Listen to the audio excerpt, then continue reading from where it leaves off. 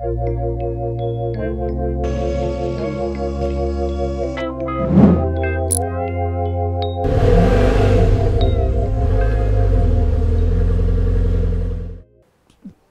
in motion, you know, this thing is way ahead of its time. It's gorgeous lines. When you watch the car, it's almost sensuous, just, you know, the curvatures in this thing. I mean, they're just gorgeous, whether you're washing the car, it's a joy just to wash the darn car, you know, or seeing it drive by. It's just, you got these timeless, sensuous lines. Getting gas in this thing is a real chore, because it takes an hour to get in and out of a gas station, because all of a sudden you've got 20 people around. How fast does it go? What year is this? How long have you had it? So, all the questions, you know.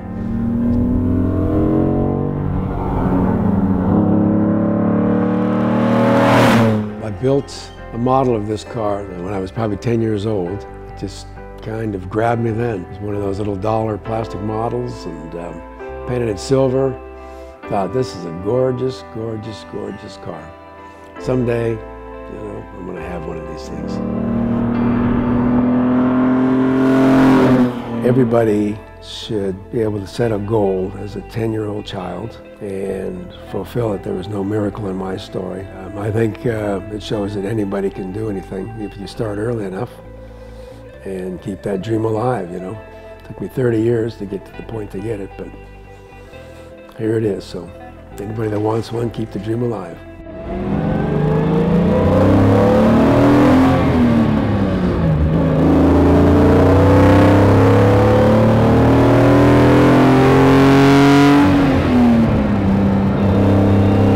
Most of the cars do not get driven to convention. If somebody pulls up in one of these, which is usually, you know, my wife and I, and we're the crazy Californians and drive the car, you know, through storms, and you know, it's nothing to hop in it and drive from here to Vail. There's always a storm or two along the way, so sometimes a little road chip, a cracked windshield, or you know, there's always some minor damage that happens. And most of the cars get winched out of a big semi, pushed up into the display area, you know, and with gloves, and then they get pushed back into the semi.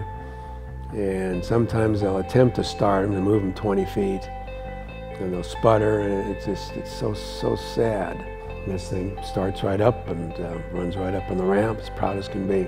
When you drive the car to a conference, you know, you probably devalue it, you know, a small amount every time you make a cross-country run, but yeah, who's counting, I guess. It gets driven often, it's driven hard. This car truly runs, we could get in it and go to New York right now in it and have no problem going non-stop. It's a way to keep them running, you know, keep them on the road.